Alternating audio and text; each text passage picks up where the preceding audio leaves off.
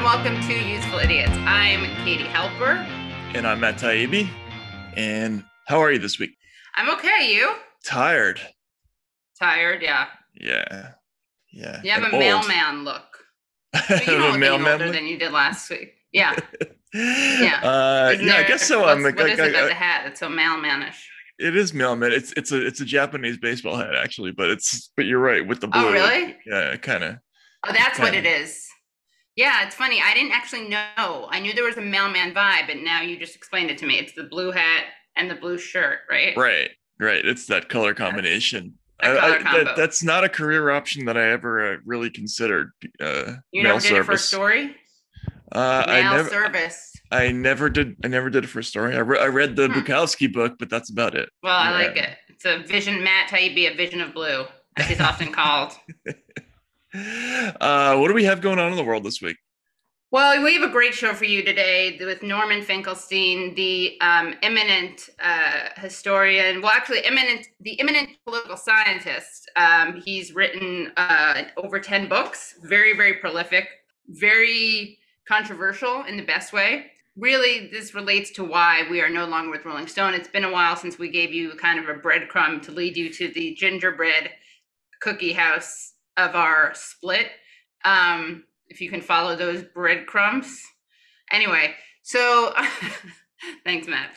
Matt was giving his. I was doing the metaphor calculator. He was doing the metaphor. Yeah. How'd I do?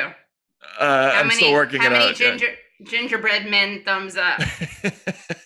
Do they have thumbs? Gingerbread men? I don't know. That's a good question. And that's Viewers, listeners, check it out. Tell us. I'm going to look right now because metaphors have to agree. So one of the reasons we've had a couple of we've revealed things bit by bit to keep you guys coming to the show. But one of the reasons that we are no longer with Rolling Stone, besides a contract dispute over Assad being our third host, over Yemeni Child being our fourth host, over salary disputes, and a big debate over the chemistry between me and Assad, or lack thereof. We also we're not going to lie, we also, months ago, when we first tried to book this guest, we were threatened. We had our lives and our livelihoods. This is the first time we're opening up about our lives being threatened.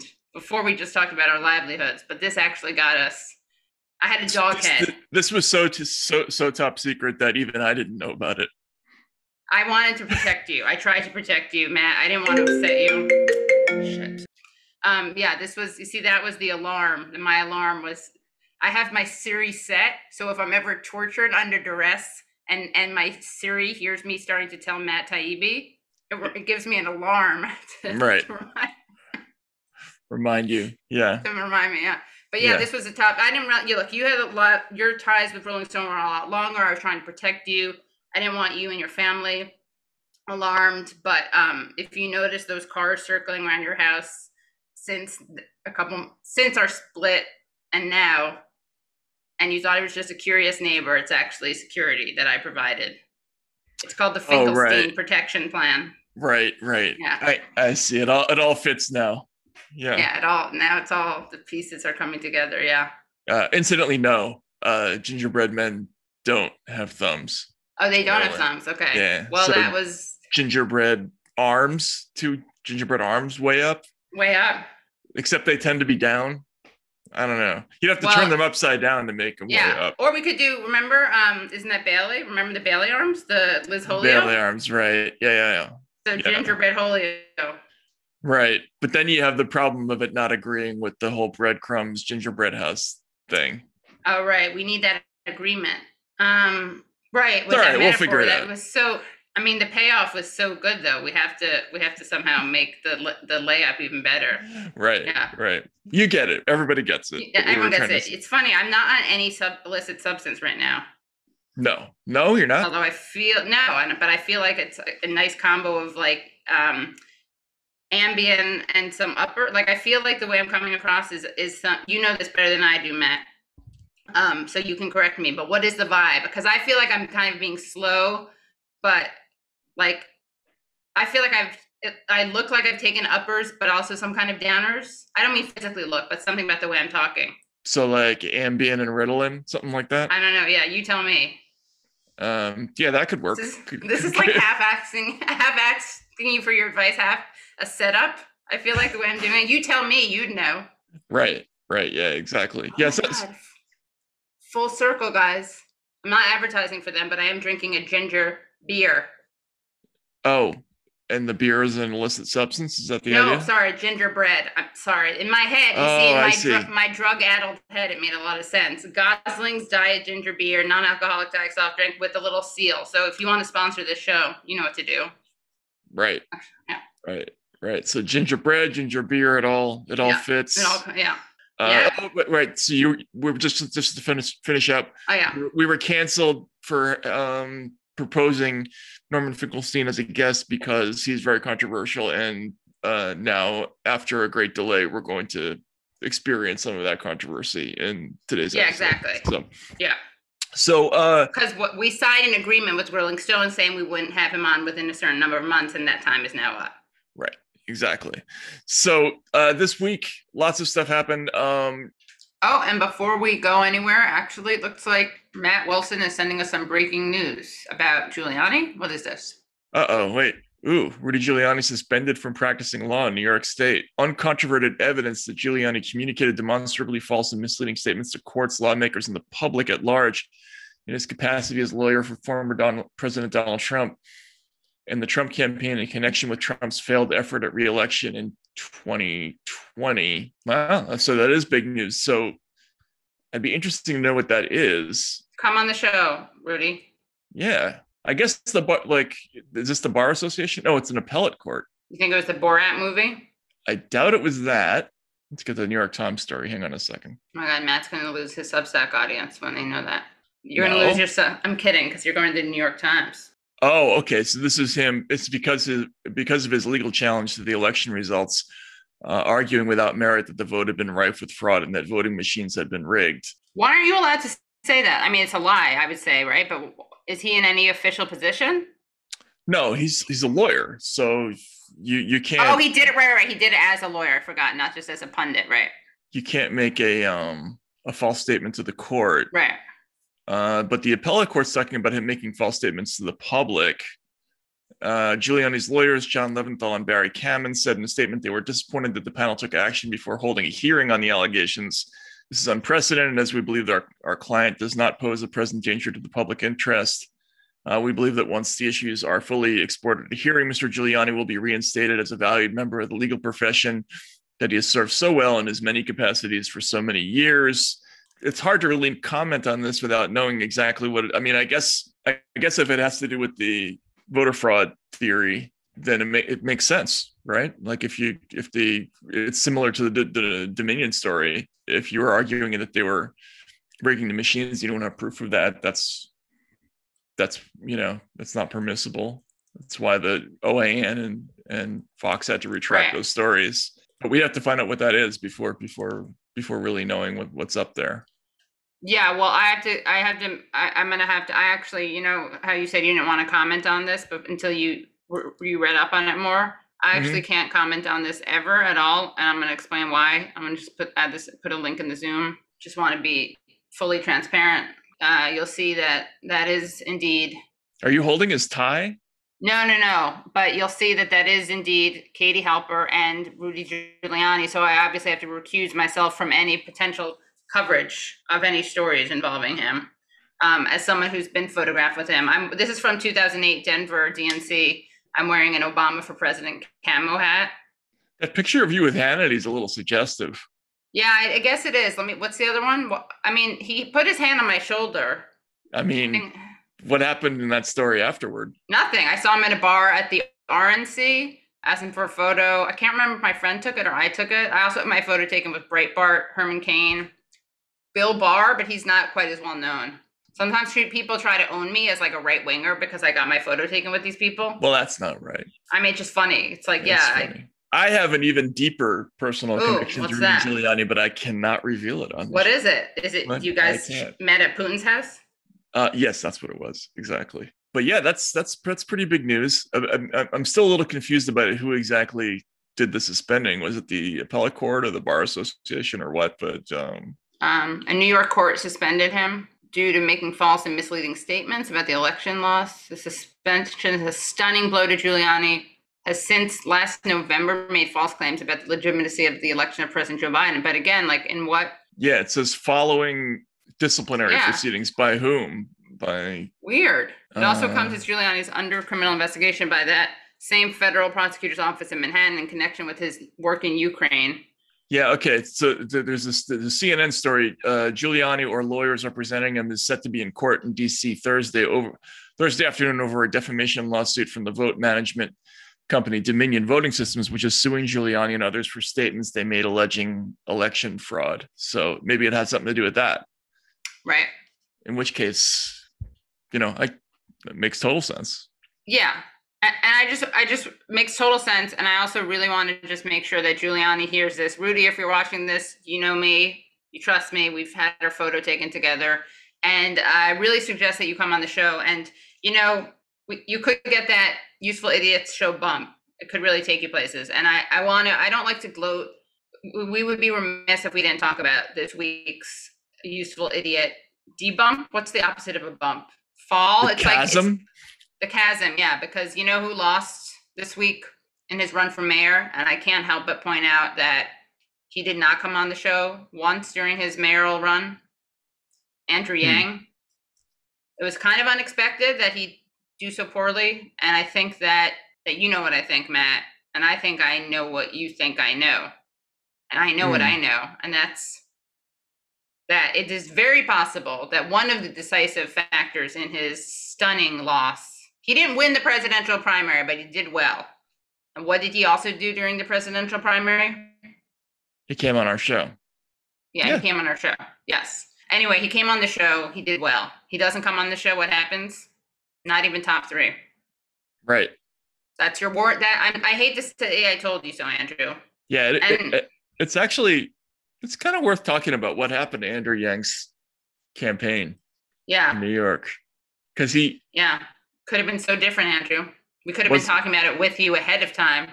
Was it his failure to name a Jay-Z song in that one interview? What was it? Yeah, what was it? I mean, I haven't looked at the breakdown yet, but Adams is really, we should have Eric Adams come on the show. Yeah. Paperboy Prince, we should have him on the show, actually. But yeah, Adams really is terrible. Terrible's a relative term. Terrible compared to what? I mean, because why exactly? I think you know why, Matt. Because he's not Yang? No, because he's engages in placard abuse. Oh. That's a big thing, by the way, according to Ross Barkan. But I don't remember if he talked about it in this interview or not. Make sure you guys check out the Substack only interview we did with Ross Barkan, where we talk about hot takes about defund the police. But why is he terrible? Because plays the identity politics thing really, really well. He's like an austerity guy. I mean, they all suck. It was really kind of remarkable. This is like the best we got. What the hell did Bernie do? I'm sorry, I love Bernie, but where's the infrastructure? The progressive movement infrastructure. Well, they cannibalized 2 of their own candidates in this race. Oh, right, Morales and Stringer. Stringer, yeah. The Yang thing was really interesting because the New York sort of media turned on him in a way that was like super aggressive from the very beginning. And I guess I'm just not in tune enough with New York politics and media to really know what that was all about. Was it because there were the other reporters had markers to call in for the other candidates? Maybe. Yeah, I guess he didn't have those institutional ties that like made him actually probably much less terrible than other candidates. But he didn't really play it outsider enough, I feel like. That was the issue. Like he wasn't, he played the like disruptor thing, thinking outside the box, but he barely even, he dropped the problem was he kind of was afraid of his own shadow, I think. Like, did he even mention the universal basic income? How much did he mention it during the? Not really. I don't think much at all. But the thing is, for Yang, he probably would have done well in a general election. Right.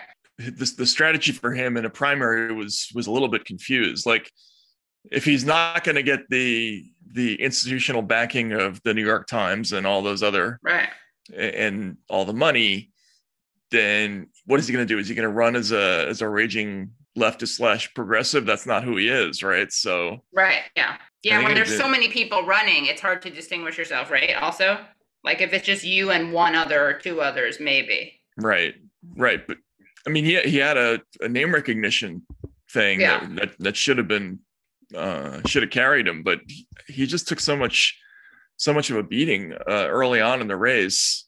It seemed like both the kind of backroom political establishment types in New York and the kind of insurgent progressive activists hated him, for different reasons.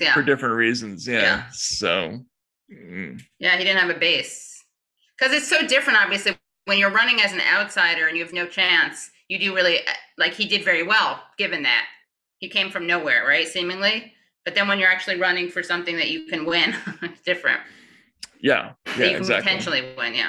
So also shout out to New York Times for their most ridiculous endorsement ever. I don't know. No, I guess they should next time. In every race they should just endorse, no matter what race. They should just do a Garcia, Warren, Klobuchar endorsement, no matter what. They should just have that like, the Holy Trinity. Because they had that double endorsement of Warren and Klobuchar, which is so ridiculous. I still can't get over that. That was one of the longest, least interesting pieces of text that you'll ever read. Like, they really, really labored to try to find a way to talk themselves into what they were doing. And it wasn't convincing. And then why? Because it was so clear that they were going to throw away their endorsement on somebody who had no chance. They seemed torn between trying to explain why they were doing that. Like, I don't know. It was a very strange thing. But basically, what they should have just done is, we're not endorsing Bernie, and here's why. Yeah, they should have just done, we're not endorsing Bernie. Here are a bunch of hyperlinks to some articles by every reporter at the New York Times, especially Sydney Ember, which makes the case for us. Right. Yeah. Any questions, please follow up with Sydney Ember. Right. Yeah. Oh, and by the way, we're endorsing whoever does eventually win. Right. Yeah. Yeah. I mean, they did make history by endorsing a woman. They endorsed half a woman of color. Right. She's actually half of an eighth of a woman of color. Because you divide it by one, right? You divide it by two, right? She's one. Warren? Yeah, because she didn't get the full endorsement. So whatever her Native American ancestry is. So they endorsed the 16th of a woman of color? So only 15 more to go. And then it'll be like they endorsed a woman of color. Is that right? So they endorsed the 16th of a woman of color. All right, so they made history doing that. They did, yeah. I mean, to be fair, she is obviously scans as a woman of color. When she walks around this, in the world, everyone thinks she's a woman of color, so. Right, yeah, no, I mean, her appearance just screams that. Yeah. Maybe that's what they were counting on. Okay, so yeah, that happened. So Yang didn't win. Could have won if he had come on the show.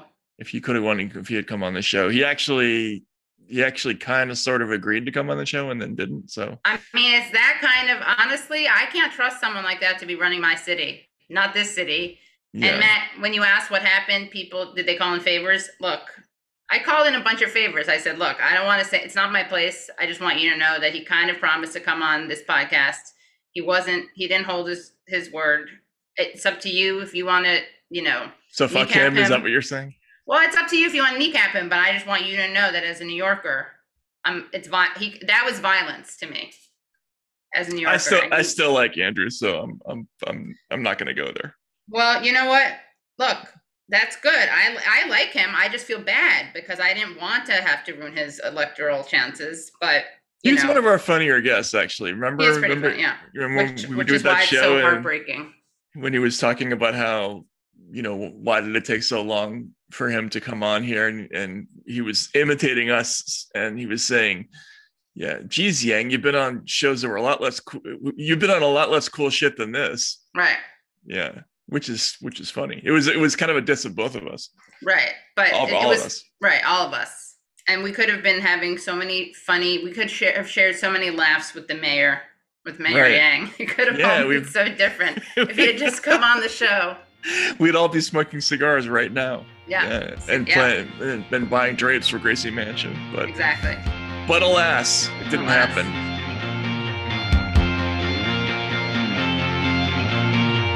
All right, so 4 food groups. Democrats suck, Republicans suck. Isn't that weird? Isn't that terrible? Democrats suck this week.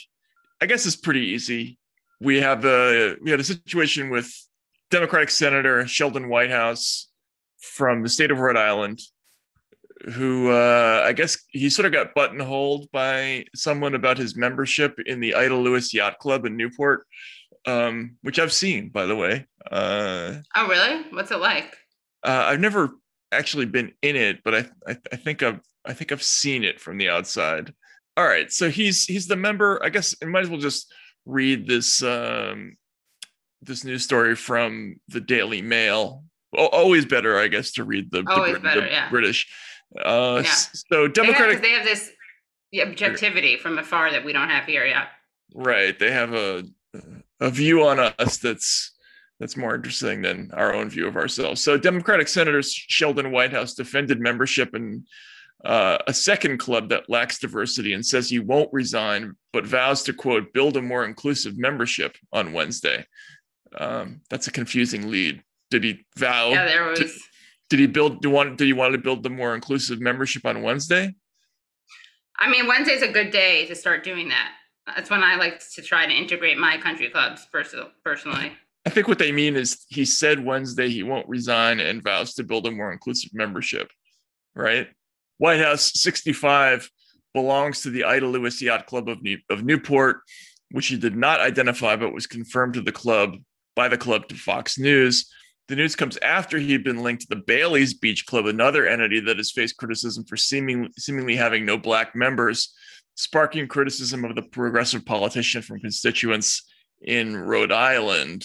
While I am not a member of the beach club, I do own a boat and belong to a sailing club in Newport. While this club does not have exclusionary rules for membership, it does lack diversity, Whitehouse said in a statement to Fox News.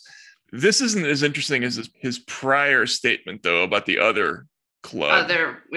Matt, we can see his response to the questions about his membership in the Bailey's Beach Club. Right, so he's a member. He's a member of one, and then his family's a member of another, I believe. Right, and the issue is, I think one just doesn't have black people, and the other one I think has a kind of a rule against a commitment to it. Yeah, a commitment. Right.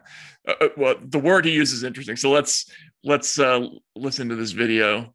Do you have concerns in 2021? I mean, obviously it's been 4 years. You had remarks on the floor following the deaths of Breonna Taylor and George Floyd saying, hoping to root out systemic racism in the country. Your thoughts on an elite, all-white, wealthy club, again, in this day and age, should these clubs continue to exist? It's a long tradition in Rhode Island, and there are many of them, and I think we just need to work our way through the issues. Thank you. So it's a tradition. It's a long tradition, Matt. A long tradition, right? So there are so many great long traditions that have existed in this country that we definitely want to hold on to. This is kind of amazing because you think all the way back to the 80s when, I don't know, Justice Bork had a lease once where there was a no black people clause in the lease. That was a massive issue. Right. 35 years ago or whatever it was. And now in the middle of all this, disqualifying, right, for the Supreme Court. Yeah, exactly.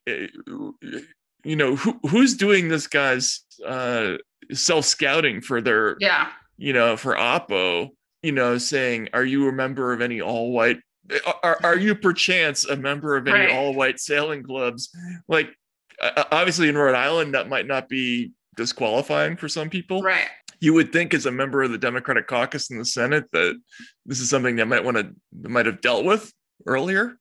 It's just kind of amazing it didn't come up before. I think that was my first reaction to this story. Well, it's also what I like about one of the many things I like about this is that he seems so transparent and he seems like he's really doing the work, right? But he goes, while I'm not a member of the beach club, I do own a boat. You quoted this already, but and belong to a sailing club in Newport. While this club does not have exclusionary rules for membership, it does lack diversity, Failing to address the sailing club's lack of diversity is squarely on me, and something for which I'm sorry. I commit to working with the club and the community to build a more inclusive membership and to better connect with the local community. There have been calls for me to resign from the club, which I understand. However, I have no membership to resign, nor will I ask my wife or any other family members to do so. That last part is a little bit of a I don't know. That makes me feel like maybe he's not being totally genuine and forthcoming in his assessment of this. Yeah, he didn't say, it's not like I hang out there every weekend, or do I? Yeah, I mean, like how often is he actually there? Who is he with? I mean, I don't know. It's just... Also, if it's a bad enough thing for him to... it seems like such a weird loophole. Like, well, I'd love to resign, but I can't because I'm not a member. And how dare you suggest that I should ask my family members to resign from this racist country club to which I do not belong, but which I'm happy to have them stay members of. Just like pick a narrative, you know what I mean? Right, exactly. I think we also have to address, if it's not an elephant in the room, because there's no elephants in Rhode Island. What's a better animal? Donkey? A donkey in this case, because he's them? Maybe, yeah. A cormorant. I don't know. I guess we have to ask the question, how would this story have played nationally if this had been a Republican senator? Yeah. I mean, it would be headline news, I assume. Yeah. And on a national level, not just the foreign press, not just Daily Mail covering it. Right. Yeah, exactly. And this, I think, contributes to a piece of news that we just got today, which was an international survey of trust in media around the world by the Poynter Institute found that the United States, they surveyed 92,000 news consumers in 46 countries and found the United States ranks last in media trust at 29%. So I don't know how much that has to do with this particular story, but I will say that the fact that this would probably be leading the news on every broadcast if it were some other member of some other party would, it factors into the situation. That's why you got to come to Useful Idiots, because we bring you the news. It's a no spin zone. That's right. Yeah, we will give them a hard time, maybe even unfairly, no matter what party they belong to. Yeah, exactly. Yeah. Right. Yeah. Our contempt is bipartisan. Our contempt and sensationalism and click hunting. Right. Yeah. Exactly. It's not based on party affiliation whatsoever. It's totally non-denominational. So it's totally non-denominational. Agnostic even. Yes. Yeah. Yeah. Sheldon He's Jewish, Whitehouse. Right? I don't know. Is he? I think so. I always assume a man named Sheldon. Well, I guess they're not women named Sheldon. They're not women named Sheldon, but they're Shelley. But I always assume Sheldon is Jewish. Right. I guess maybe I in the other direction assume that someone named Whitehouse is not Jewish. Oh, that's interesting. More like Native American. Right. Yes. Sheldon lives in White House, right? Yeah. Yes. All right. So that was Democrat suck. What do we have for Republican suck? So for Republican suck, just reading at Democracy Now. This is one of these beautiful things where it's kind of Democrat suck and Republican suck. But a fight for democracy. GOP blocks voting bill as Democrats renew push to reform filibuster. Senate Republicans have used the filibuster to block debate on the most sweeping voting rights bill considered by Congress in decades. Every Democrat voted to open debate on the legislation, the For the People Act, but not a single Republican agreed to. For months, Senate Democrats have been trying to reform the filibuster, but they've fallen short due to opposition from two fellow Democrats, Joe Manchin of West Virginia and Kyrsten Sinema of Arizona. This all comes as Republican state lawmakers are passing sweeping measures to suppress the vote around the country. According to the Voting Rights Lab, 18 states have enacted more than 30 laws to restrict voting since the November election. Senate Majority Leader Chuck Schumer said Tuesday the fight to protect voting rights is not over. Once again, Senate Republicans have signed their names in the ledger of history alongside Donald Trump, the big lie, and voter suppression, to their enduring disgrace. This vote, I'm ashamed to say, is further evidence that voter suppression has become part of the official platform of the Republican Party. Now, Republican senators may have prevented us from having a debate on voting rights today, but I want to be very clear about one thing. The fight to protect voting rights is not over, by no means. In the fight for voting rights, this vote was the starting gun, not the finish line. Senate Minority Leader Mitch McConnell accused the Democrats of trying to stage a power grab by trying to pass the For the People Act. Later today, the Senate will vote on whether to advance Democrats' transparently partisan plan to tilt every election in America permanently in their favor. By now, the rotten inner workings of this power grab have been thoroughly exposed to the light. We know that it would shatter a decades-old understanding that campaign finance law should have a bipartisan referee and turn the Federal Election Commission into a partisan majority cudgel for Democrats to wield against their political opponents. First of all, it sounds like McConnell wrote that with like a thesaurus or was like moved by the spirit. It's so poetic. Isn't the rotten inner workings of this power grab? It's also weird. I mean, talk about mixed metaphors. You break this down. Cudgel. You studied English, right? That was your major? Mm-hmm. The Schumer thing was interesting too, because something like we're hearing the starting gun, not the finish. It was, you're expecting to have something that you're hearing also at the end, and instead it was visual. I don't know. Yeah. This vote was the starting gun, not the finish line. No, I guess that's okay. Okay, so the rotten inner workings of this. Yeah, the Senate will vote on whether to advance Democrats' transparently partisan plan to tilt every election in America permanently in their favor. I guess the good part starts here, right? By now, the rotten inner workings of this power grab have been thoroughly exposed to the light. We know that it would shatter a decades-old understanding. Shatter. Okay, better. Yeah, we know that it would shatter a decades-old understanding that campaign finance law should have a bipartisan referee and turn the Federal Election Commission into a partisan majority cudgel for Democrats to wield against their political opponents. That's fine. I'm all for wielding cudgels. I guess it's just a weird. I feel like it has a slightly put through Google Translate feel to it. Yeah. You know that it would shatter a decades-old understanding. There's just something odd about it.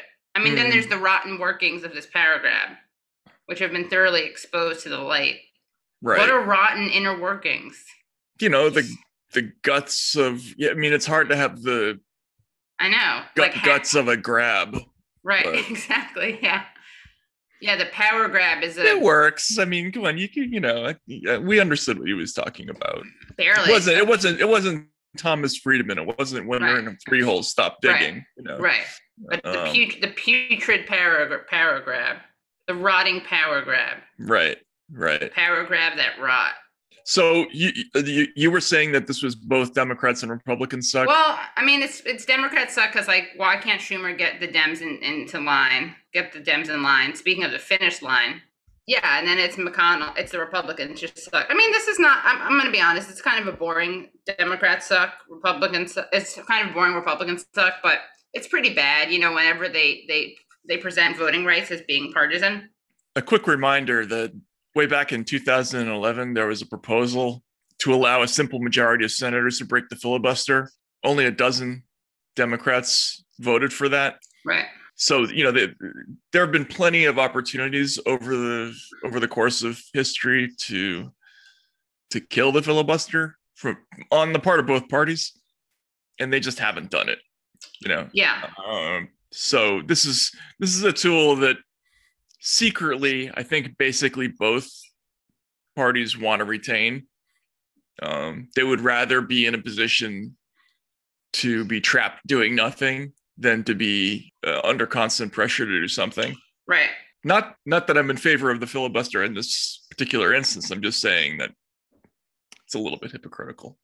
Yeah, why are the Dems doing that? I don't totally get it. Just so that they are hamstrung? Why aren't they all... Why don't all the Dems want to get rid of the filibuster?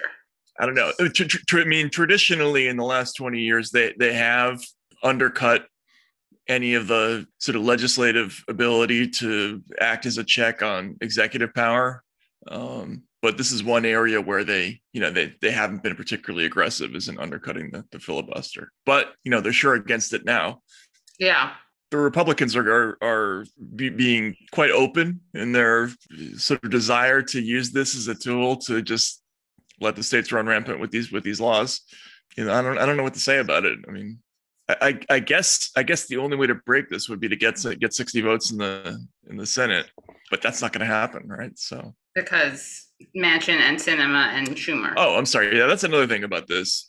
So this has become like a talking point that is like omnipresent in all these discussions about all these different legislative sort of proposals and ambitions that the Democrats purportedly have, that it's Sinema and Manchin right, who are holding them back. But then you quietly see, quotes from various staffers saying, if it wasn't for those two, there'd be 7 more who would step up and to be those votes who would magically not be there in a pinch. And what we've seen a gazillion times before in the past, that on votes sort of large and small, when it comes to really, really consequential legislative issues, the Democrats always seems to manage to not quite get the votes, right?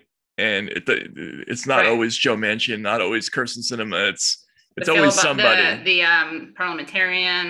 parliamentarian thing. I mean, there are lots of votes in the Dodd-Frank bill on amendments there that I remember covering, where they just didn't quite make it, and that's a feature of legislating in this era. Whenever you have corporate interests involved, there's always going to be 1 or 2 members who are going to play the role of the spoiler, and of course it's going to be the ones who are going to suffer the least electorally, because why would you want to make a person who votes in New York or Vermont or in some place, not Vermont, but New York or some other consequential state where they actually have to deal with angry primary voters?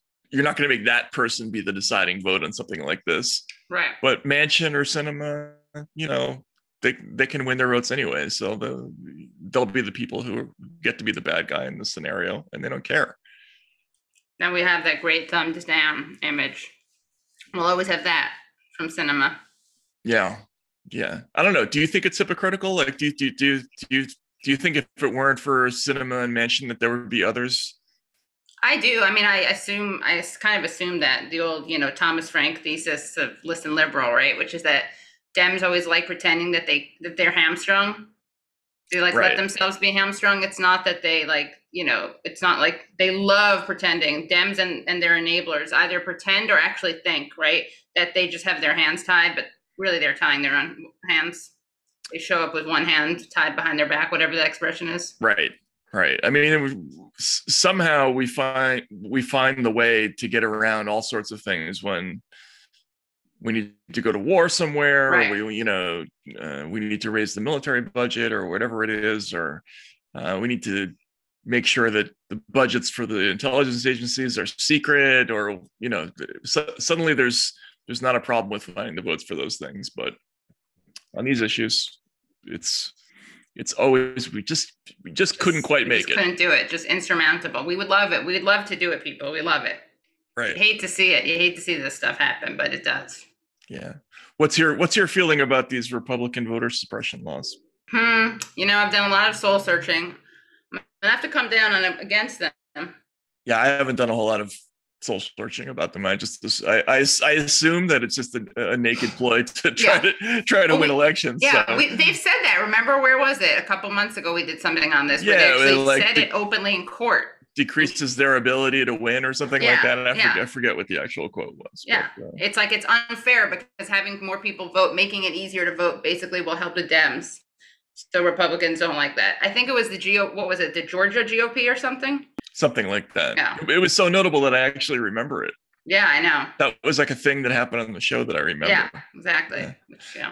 But yeah, okay. So that was bad. What else do we have? So we have Isn't that weird? Okay, we have a good one. I think this is good sort of food for discussion, fodder for discussion. Yeah. This is a story about actor Paul Bettany. Who's in A Beautiful Mind. Yeah, he was in the Wimbledon movie. He's in the Marvel Cinematic Universe Avengers series. He played Ted Kaczynski also in a series. Huh. And quite well, actually. So here, the headline is, Matt, if we could see it, it's Paul Bettany's children prove that drawing a penis in sun cream is always funny. I think that's something we have to discuss. Yeah. In a minute, whether and how true that is. Yeah. Yeah. So if we scroll down, we see that. I mean, Jesus Christ. It is funny. Yeah. Okay, go ahead. Go ahead. I mean, we should, just so people who are only watching it, are only listening it, I feel like, Matt, you should do the honors in describing it almost looks like a tattoo, because right, yeah. I'm surprised he didn't burn more. He's a Brit, and somehow he managed to kind of tan, not just burn to a crisp. But it's on, how would you describe it? The balls are what, above, like at the level of the waist? Yeah, like below his trapezius muscles, I guess, right? Wow. So so he's kind of like leaning forward in the hunky movie star pose with his sort of Ray-Ban glasses on. I guess they're not Ray-Bans. They're not, his sunglasses. Nice. And there's just a gigantic penis being sort of drawn up his spine with the balls sort of below his shoulder blades. Yeah. And so the tip is like at the nape of his neck, let's say. Yeah, exactly. And so the picture raises a lot of questions. Like it's posed as if he just somehow wasn't aware that his kids were drawing a penis on his back this whole time. Like it's a kick me sign. Yeah. Right. And I'm just not buying that. I'm sorry. Yeah. Just to be clear, I mean, I think this is really important. We really want to dig into this. So it's not like they put the penis outline is the white part. So the protected from the sun part is the penis outline. Now, had it been that had the penis part been dark, I would have believed that he didn't know. Because imagine you're putting on a lot of suntan, right? You kind of lose that, right? It's all over. You don't know where it is. But to do this, you'd have to actually very sparingly trace. So even forget the penis, forget the content. Let's really honor Martin Luther King by actually doing the opposite. We're going to focus on the color of the skin and not the content, because we're looking purely at the tanning situation. Then we'll get to the content. Okay. I know Martin Luther King is sad that he's not here that he didn't live to hear his words be applied to a penis suntan lotion accident. But so if we're looking at just the color, right? Forget the penis part. It's just too little suntan lotion applied to not get that something is being drawn onto your back. Right. Yeah, exactly. You know what I'm saying? Yeah. Again, if we're the other way around, it's believable because someone's putting lotion all over, but you would know in the moment, you feel someone tracing something and not putting sunblock anywhere else. Yeah. But that also leads me to believe that that's not remotely what happened. That I think they applied suntan lotion all over his back. And then went back and right, okay, and do this, and then there's this whole charade that he was, that Paul Bettany, movie star, unawares, had a penis drawn on his back by his kids in suntan lotion. Right, I'm so naive. I'm not like sneaky enough to figure that out. Matt said like a man who's suntanned many a penises onto many a people's back. Right. Yeah, exactly. Now, I think you're right. I think if you were going to do this for real, the way you would have done it is to selectively apply the lotion so that what you got was a sunburn in the shape of a penis, right? Like that would have been really funny. And I think Dad would have been actually mad about that because, there's nothing you can do about that. You're going to have a big red penis on your back. You're marked for life, or for days. When I say life, I mean the life of a suntan. Right. Yes. You're marked for life of suntan. A couple of days, yeah. Or burn even. Yeah, exactly. Yeah. Right. So so the fact that they did it in this way that was kind of I see. So you're right. saying they applied it all over, and then at some point they like with a piece of wall, like what you think they took like a wet towel, or they just used their hands to remove some of the sunblock? No, I just think, you know, they just reapplied it even more thickly in that area. Around the right. Oh, I see. Okay, now I'm getting it. Right. Okay, I get it. So they applied the sunblock to the whole back, and then they take an extra squirt of dollop, extra dollop, and put it out. I see. And at that point, you don't realize because you have it all over. You feel like maybe they're just doing a little like curly cue of whatever massage type thing. Right, but he knows what's going on because he thinks it's funny because his kids are doing it anyway. Do you think he was like, what about a penis? If you could do it in the shape of a penis, that would be hilarious. You think that's what his accent sounds like? I don't know.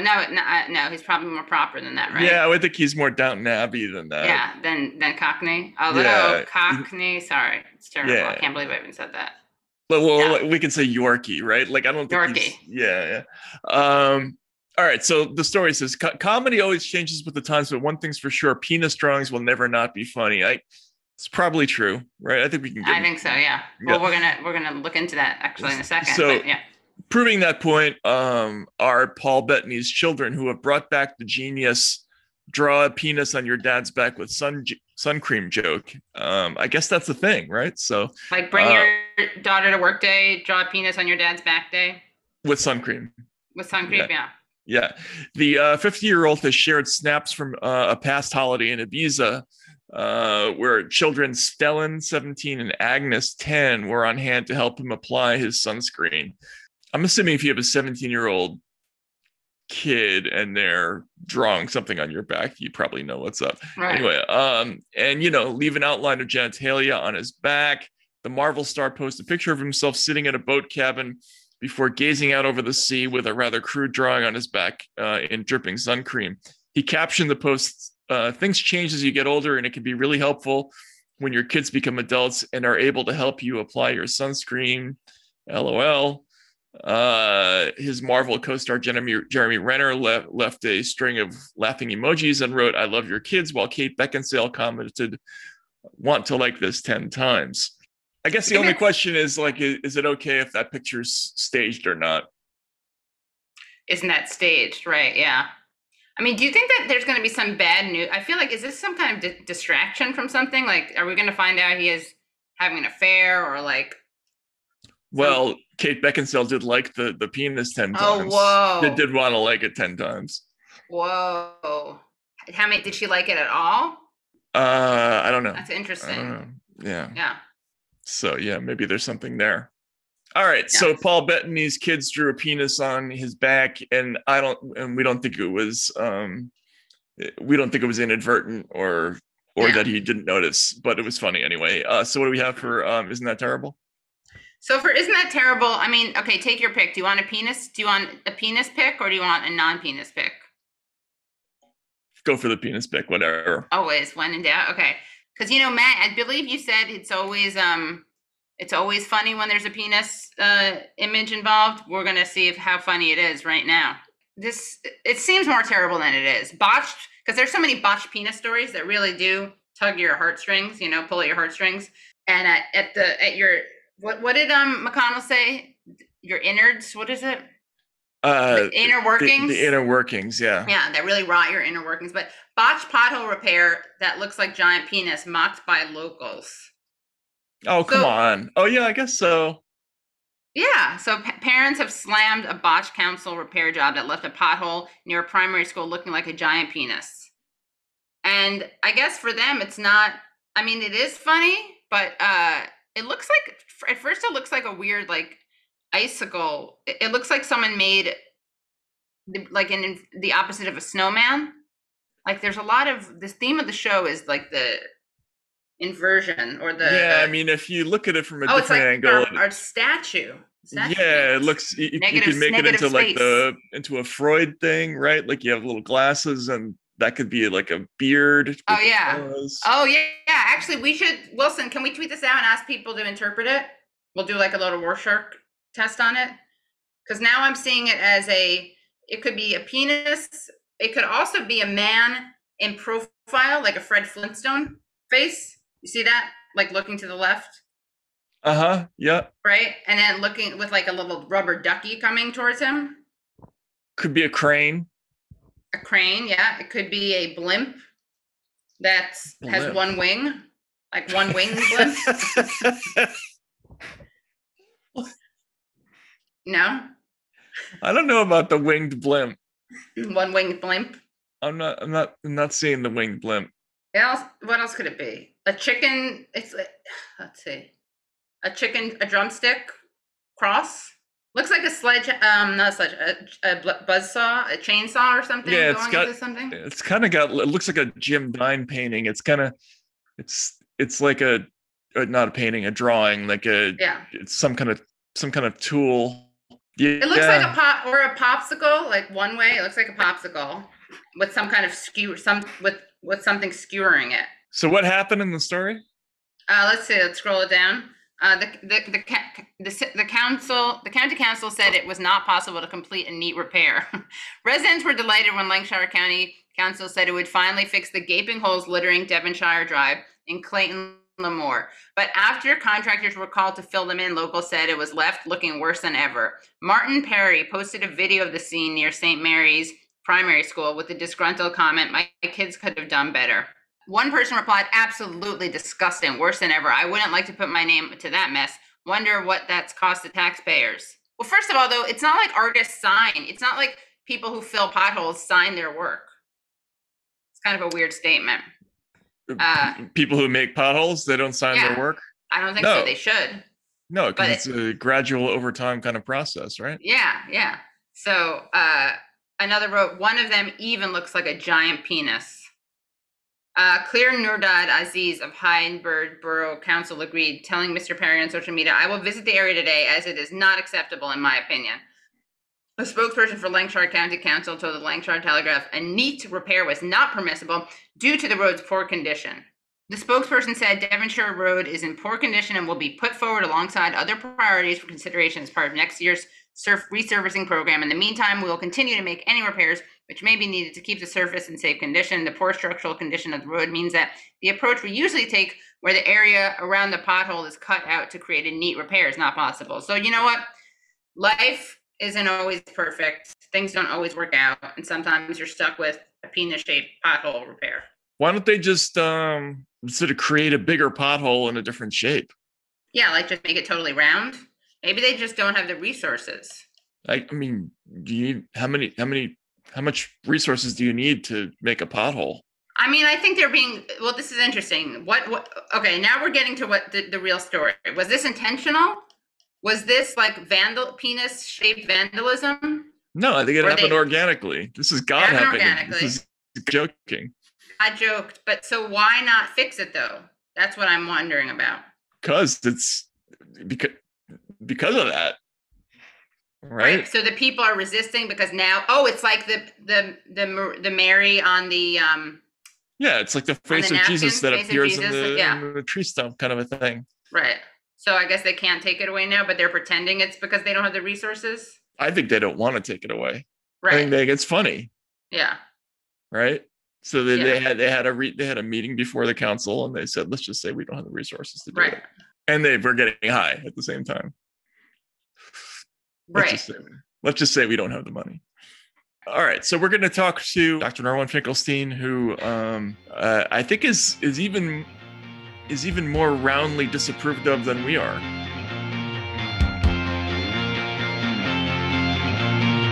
Really excited to be bringing onto the show, making his Useful Idiots show debut, Norman Finkelstein. Norman Finkelstein received his PhD from the Princeton University Politics Department in 1988. He is the author of 11 books that have been translated into 50 foreign editions, including The Holocaust Industry, Reflections on the Exploitation of Jewish Suffering, and Gaza, an Inquest into its Martyrdom. You can find out more about Norman Finkelstein at normanfinkelstein.com. He is a frequent critic of the Israeli government. He humiliated Alan Dershowitz through debates and writing about him. He is the son of Holocaust survivors, And we're so excited that we get a sneak preview into his book on cancel culture, which is not yet finished, but he was kind enough to send us a manuscript. And without further ado, let's talk to Norman Finkelstein.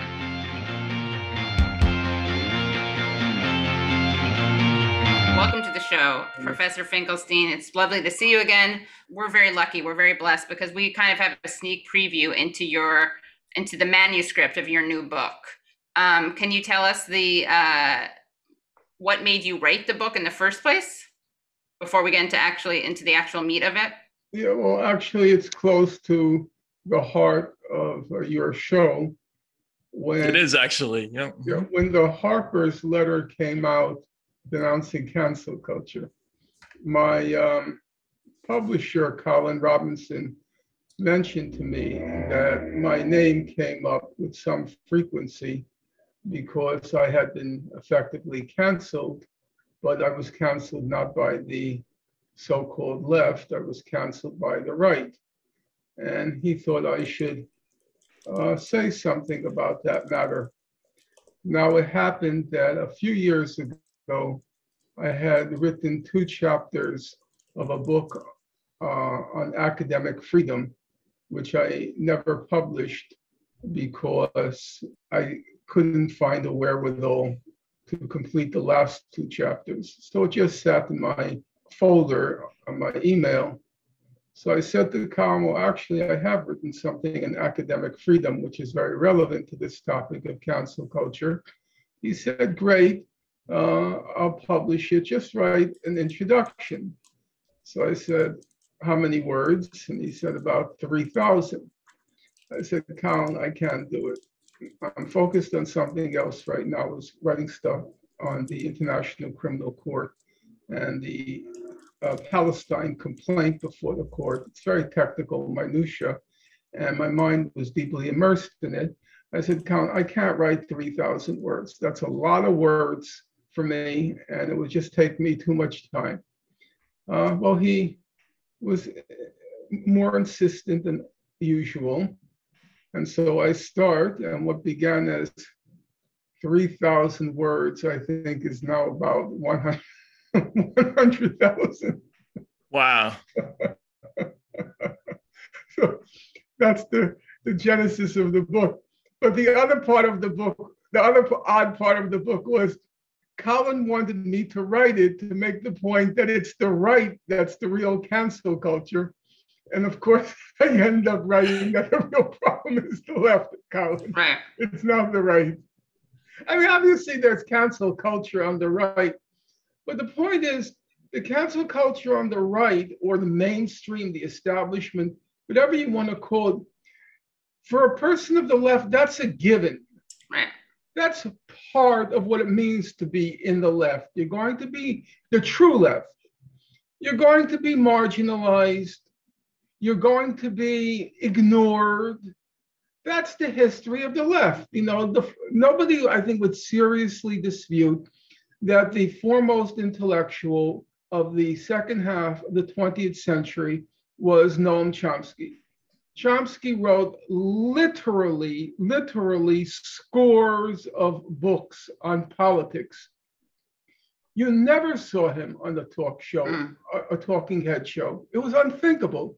You'd never see him in the New York Times. You'd never see him after the 1960s. You'd never see him in the New York Review of Books. He was a non-person.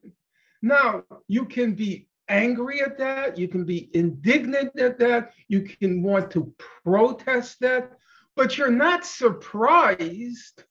That's how the system works. Right. What changed with the cancel culture was that it now also started to engage in fair, I should say, what changed was on the left, they start to not just engage in fairly promiscuous canceling of people, but there was a whole kind of justification for it, which not entirely, one has to be careful about this, not entirely, but in certain respects, I think was unprecedented. And so if you're a person of the left, unprecedented in America. Yes, well, look, one would be engaging a large amount of denial. On the communist left, there was an awful lot of canceling of people. They were declared enemies of the Soviet Union, and there was all sorts of canceling going on. So we shouldn't deny that the left culture intersects with the civil libertarian culture. They intersect, but they do not overlap. Right. One has to be clear about that. It's true. A senior member of the American Communist Party, Elizabeth Gurley Flynn, she was also a founding member of the ACLU. And it is also true that the communist left depended in significant part in fighting First Amendment freedom of speech issues. So if you look at the history of the First Amendment as it went to the Supreme Court, most of the cases having to do with freedom of speech had to do with communists, leftists trying to defend the terrain of freedom of speech. So there is an intersection there. There's no question about it. But on the other hand, an overlapping, no. When the government wanted to lock up Trotskyists, the 1939, the Dice Committee, Paul Robeson supported it. He said the Trotskyists are fascist collaborators, so on and so forth. He won't defend the Trotskyists. So there was, a communist party line, and you can't even say they were in any way really defenders of freedom of speech in principle. Right. They were defenders of freedom of speech of the Communist Party. So, but there are aspects which, at least a part of the left that I came to identify with, the cancel culture clearly conflicted with it. And that to me was the problem. The problem was not the right, not because the right isn't a problem. Of course it's a problem. Not just the right, the mainstream. I mean, when I talk about people who were canceled, people like Noam Chomsky, they weren't, canceled by the John Birch Society. They were canceled by the New York Times, the whole liberal press. They were canceled by. So of course that's a problem. But I'm speaking as a person of the left. And for me, the problem really begins when the left itself starts engaging in a culture which we decry when it's practiced by liberals and people further to the right. So we criticize that culture, but now we're internalizing its norms, the right to decide what's true, the right to repress what is offensive. Those values to me are important, the values of truth and liberty of speech. And when it started to appear in the left, I took strong exception to it, both because it's repressive, but less because it's repressive than because it preempts a serious pursuit of truth. Too many taboos, too many fences, and the pursuit of truth becomes subordinate to the defense of what feels good. Became a feel-good priority over whether something is true or not. And I'm going to just cut to the chase here, and you'll excuse me, I hope. One of the very refreshing things about reading W.E.B. DuBois, which is was one of my undertakings as I wrote this book. I sat down and read, I would say, probably about 8 volumes of DuBois.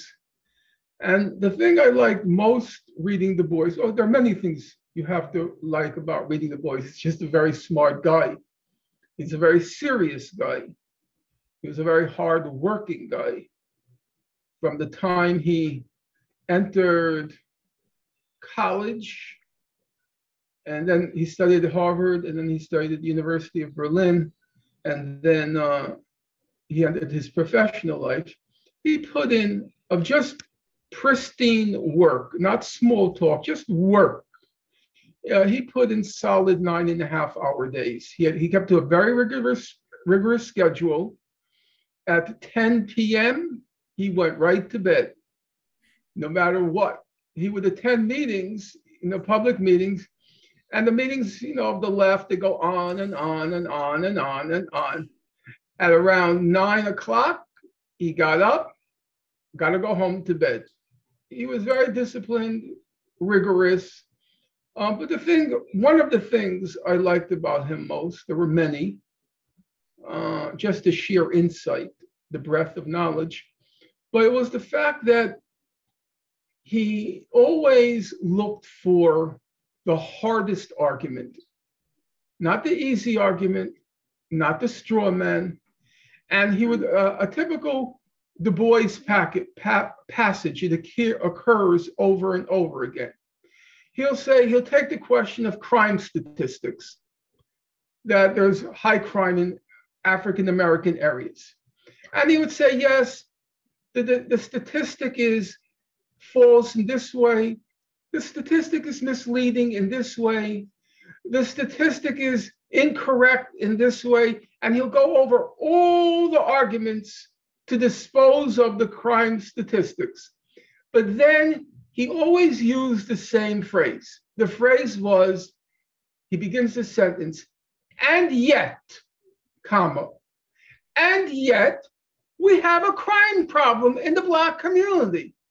Let's not pretend it's not there. It's there. It's not something we should run from. It's not something we should be ashamed of. It's not something that undermines us fundamentally as a people. It can be explained. It can be understood why there's that problem. It's not something that impacts on our humanity as a people. These have rational explanations. And so he always confronted the hard argument. You can't do that nowadays. Right. In the identity politics cancel culture. You're not allowed to say there are real problems there. He would discuss things like, he'd say, yes, because he wrote quite a lot in Africa. And he would say, yes, there is cannibalism there.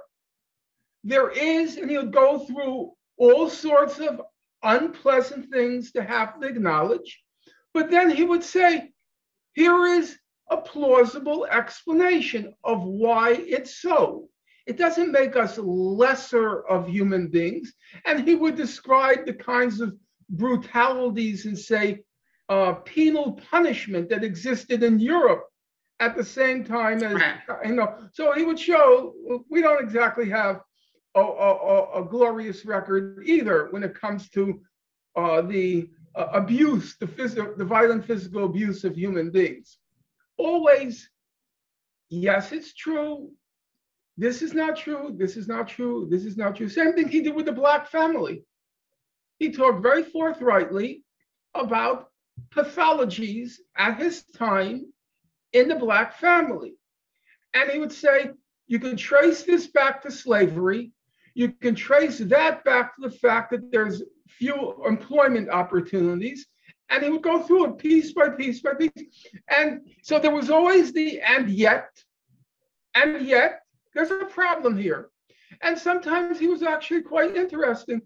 He said, yes, there's a certain amount of sexual, I don't think he would use the word promiscuity, I can't remember. But then he would also say, I think Black people have a healthier attitude towards sex than white people.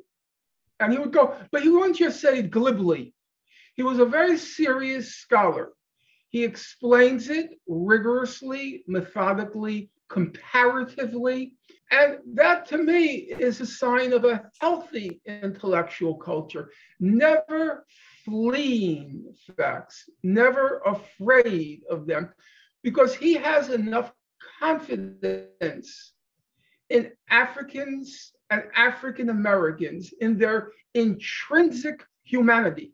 He's confident enough of it that he's not afraid to confront these questions, because he's confident I can give you a perfectly rational explanation for it. It's the people who don't have the confidence, who are filled with doubt, who are the first ones to repress, because they repress because they fear they can't answer. They fear they can't answer. If you take the best scholars in the Nazi Holocaust, people like Raoul Hilberg, he was very laid back about Holocaust deniers. He said sometimes they asked interesting questions, sometimes they came up with interesting facts, because Hilberg knew the Nazi Holocaust happened. He had no doubt about that. There was no fear in him, just like there was no fear in DuBois about the humanity of Black people. So he didn't run away. Quite the contrary. Hilberg always expressed a curiosity. And sometimes he said, you know, the Holocaust deniers at this point or that point, they actually had a point. They had a point. They contributed to knowledge. The overall picture, of course, they got wrong. But here, there, they have something of interest to say. So my point is, when you are confident in your knowledge, you don't fear the challenges. You don't fear the naysayers, because you know, I can answer that. Right. I can shut them down. I can provide a rational, lucid explanation. It's the ones who don't have the knowledge who are the ones that are quick to repress, not because they believe what the other person is saying is not true. They're not repressing it because they think it's untrue. They're repressing it because they fear they can't answer it. So there's another theme that runs through your book that is something that we've also talked about a lot on this show, which is this idea of using the sort of new language around race and race discussions to suppress larger questions that the left might be tackling, particularly the campaign of Bernie Sanders. You mentioned in a chapter about Kimberly Crenshaw that she's quoted in a New York Times article very sort of strategically. I'll read the quote. It's about Sanders, where she says, "You basically have a moment where every corporation worth its salt is saying something about structural racism and anti-Blackness, and that stuff is even outdistancing what candidates in the Democratic Party were actually saying." And this was essentially used as, Katie, a cudgel to suppress what Sanders' criticisms of corporate America, this idea that corporations were sort of more racially ahead of where the Democratic Party was, so let's leave them alone. Can you talk a little bit about what you were trying to say in this? Look, it wasn't just Kimberly Crenshaw, although she was obviously egregious in that respect. It was Ta-Nehisi Coates. Kendi, yeah. It was, well, I don't think Kendi spoke, to my knowledge, I could be mistaken, but I don't think Kendi directly spoke out against Bernie Sanders. Ta-Nehisi Coates did in 2016. Yeah. Angela Davis. The most revealing thing about, in my opinion, the most revealing thing about the identity politics and the cancel culture, the most politically revealing was the very same precincts that were most rah-rah identity politics, cancel culture, Black Lives Matter, and all the rest, the very same people, the very same venues, the very same organs, the very same precincts were the ones in 2020 and 2016 who most viciously went after Bernie Sanders. That to me is the most revealing, that's the salient and the most telling fact about identity politics. Who are the biggest, most vicious in their attacks or in their canceling of Bernie Sanders? It was the New York Times, it was MSNBC, the very same precincts who are holding high the banner of identity politics, trans people, Black, lesbian, trans, Jewish, the very same people who are holding high that banner, they were attacking with a vengeance and with such viciousness Bernie Sanders and the Bernie Sanders campaign, to the points of, pretty lunatic. There was Sidney Embers of the New York Times who won for the whole campaign. Every sentence began, Bernie Sanders, who had a heart attack, was seen last week after his heart attack. But when he was seen last week, it still seemed as if he might be suffering from the heart attack. Yeah, she's the worst. Which is perfectly understandable because Bernie Sanders had a heart attack. I mean, that's what her columns read like for 6 months. And then there were people like Joy Reid who have on a body language reader. Language specialist, yes. Yeah, to prove that Bernie Sanders is, it was lunatic. Yeah, and they talked about his physicality, Right. which it's amazing because all these people who talk about power dynamics and language and tropes, and they talk about his physicality, a Jewish guy's physicality, and how he turtles and his eye level. I mean, it was so disgusting. I couldn't believe it. But Joy Reid is also super identity politics. That's what I'm, right. The same people. Because the whole purpose at that point, identity politics had been appropriated by the Democratic Party as a weapon to stop Bernie Sanders. And also it became a weapon, not a weapon, it became a counterpoint to Trump because Trump was able to bring out large crowds. He can have large rallies. It was quite clear Biden was not capable of that. And so the ruling elites, the portion of the ruling elites, they then decided to ride the tiger of the Black Lives Matter movement because it served as a mass counterpoint to the mass base that Trump was able to summon.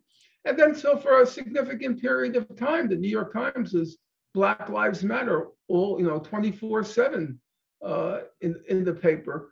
But that was an effort to harness the energy of the Black Lives Matter movement to counter the obvious energy that Trump's committed base brought to his campaign. But there was it mostly functioned. You take the case of Robin DiAngelo. What does Robin DiAngelo's whole shtick mean? Her whole shtick comes down to Black people should never trust any white people. Don't trust any white person because lurking in their minds, now this is her speaking, not me, lurking in their minds, all Black people are gorillas. That's what she says. That's what she says, lurking in their minds. So don't trust them. They may be out there with you in the Black Lives Matter movement. They may be marching with you. They may be sacrificing with you, but don't trust any of those white people. And what's her message to white people? Her message to white people is every white person from a person like in my neighborhood who's laying out in the street because he or she is homeless, of which there are quite a lot in my neighborhood. Every white person, from that person to Jeff Bezos, they all profit from racism. So the message to white people is, be careful what you're willing to give up, because you're benefiting from this system. Every white person benefits from the system. So if you let them climb one rung higher, you are going to go one rung lower. So it's a warning to white people to be cautious, careful, wary of this black, the demands of black people. And it's also a deflection for the CEOs, right? Like you wrote this, for Jeff Bezos, D'Angela's message is a godsend. It not only divides Amazon workers against each other, it also lets him personally off the hook, as in, hey, I'm not the problem. Don't you hear, Robin? It's all we whites who are making life miserable for black people. We're all guilty. We're all sinners. In other words, it's sort of not the CEOs who are the problem. It's all white people. Right. All of us. Right. And then the CEOs, they get to play the enlightened ones, right, because they give money to Black Lives Matter. They give grants to people like Kendi. $10 million, the head of Twitter gave him to start up an anti-racism center at Boston University. And we don't even have to talk about the money they gave to Patrisse Cullors, Tamika Mallory, and the others from Black Lives Matter. So they come off as the enlightened white people, people like Jeff Bezos. And so the problem is not Bezos, because yes, he benefits from racism, but we all benefit from it, except Bezos, he's trying to fight it. He's giving money to Black Lives Matter. He's giving money to Ibram X. Kendi. It's those white workers who are so backward. They don't give any money. They're not fighting racism. So it's not only that it lets Bezos off the hook because he can say, we're all the problem. It's actually even more insidious because they give the donations, they give the money, and then they get to be the good white guys. They get to be the good white guys. The real problem is those white workers who don't give any money and show no enlightenment and no remorse whatsoever. They're the problem.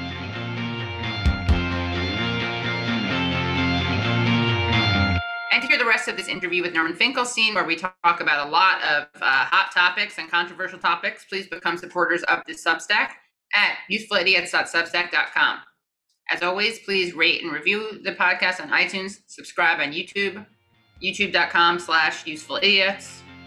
Use the hashtag UsefulIdiotsPod on Twitter.